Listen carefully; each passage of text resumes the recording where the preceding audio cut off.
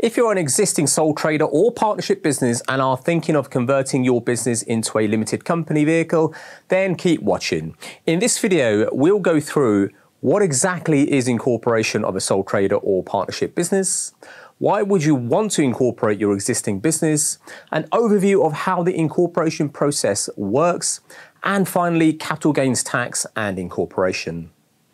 Before I get into today's video, be sure to hit that subscribe button as well as the notification bell to make sure you're kept up to date with all of our latest content. This really helps us to produce more helpful videos and to get you free quality advice from real qualified accountants. Incorporation can be looked at in one of two ways. Either a new company and business is formed from scratch, or an existing business, normally a sole trader or partnership, is converted into a limited company. In this video, we focus on the latter, where you already are trading as an existing sole trader or partnership business. Your existing business will likely to already have clients and customers, a revenue stream, possibly tangible assets such as laptops, computer equipment, fixtures, stock, vans, and other tangible assets used in the course of your business. Some of you may even have commercial properties such as a building used as an office or a place where your trade is carried out.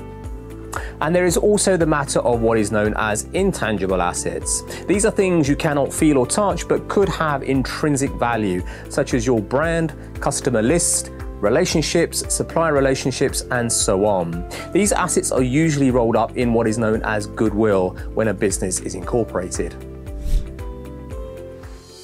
Before we continue with today's video, we're thrilled to be launching the Accounting and Tax Academy membership site early next year. We'll be posting downloadable resources, tax tutorials, and in-depth courses that you can't access anywhere else. And the best part is it's absolutely free to join. Head to the link in the description box below and register your interest today.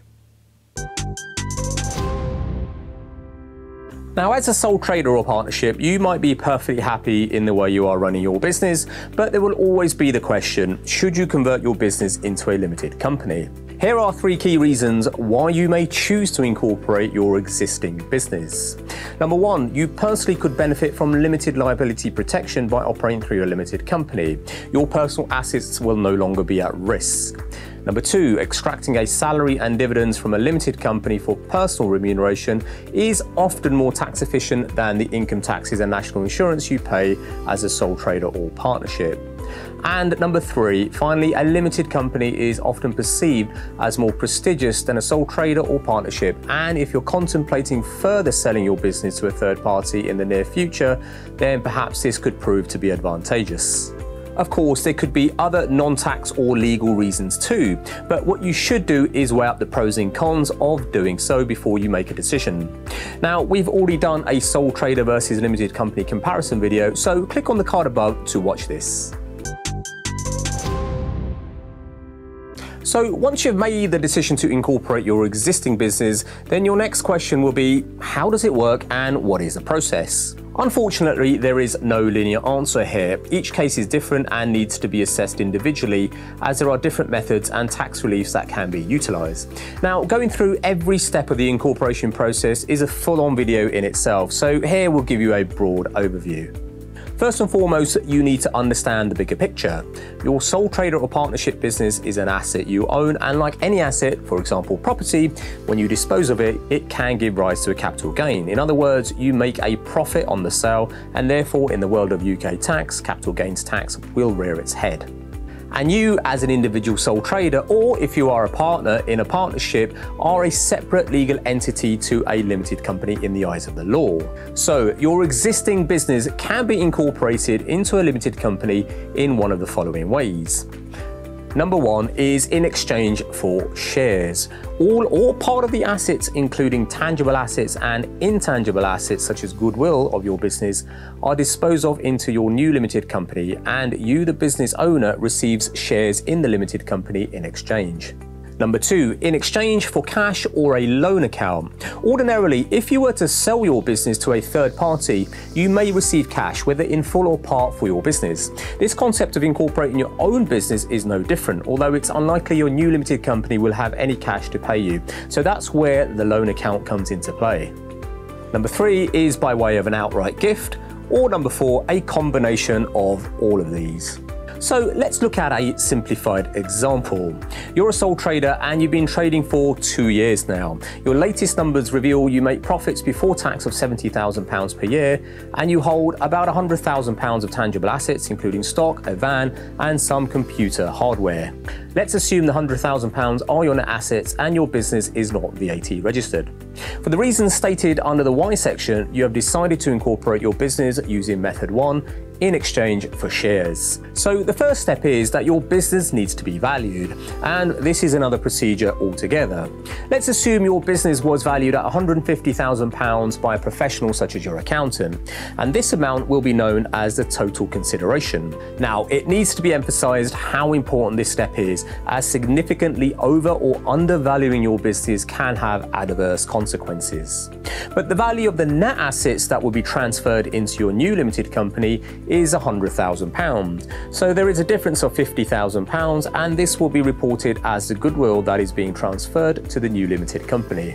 So you as an individual now becomes a shareholder in this new limited company, and in this example, a 100% shareholder. You would also become a director of your company in most cases. Now, there are other practical points like informing your clients and customers that they are now dealing with a limited company, so you will probably have to amend your sale contracts and agreements to reflect this, and the same goes for suppliers of goods and services to you. Payments should now be taken and made through the dedicated company business bank account and not your old sole trader or personal bank account. And you will want to consider wrapping up the legal and accounting affairs of the old sole trader or partnership, like officially seizing and declaring it as such to HMRC. Now, from an accounting and tax point of view, there is much more to consider, especially given there are tangible assets that are being transferred. If your sole trader or partnership business has minimal or no tangible assets, then the incorporation process should be a lot more simpler. And finally, there is a matter of potential capital gains tax on incorporation that you need to be aware of. As mentioned earlier, incorporation could potentially give rise to capital gains tax, as effectively you'd be disposing of the assets in your existing business at what is known as a deemed market value. The three main reliefs are Section 162 incorporation relief, Section 165 and 260 gift relief, and finally Section 152 rollover relief. We'll be continuing our series of sole trader to limited company and covering more points and useful knowledge to help you make an informed decision as to whether you should incorporate your existing business and how it would work. So click on the bell notification icon to make sure you are alerted when we release these. I hope this video has helped you gain some more clarity around incorporating your existing sole trader or partnership business and taking you one step closer to knowing your numbers. As always, let me know in the comments your thoughts on today's video, or if there are any topics you'd like us to cover in the future. Finally, be sure to like and subscribe, as this does really help us to get our content out there. This is Tony D'Angelo for the Accounting and Tax Academy. Thanks for tuning in.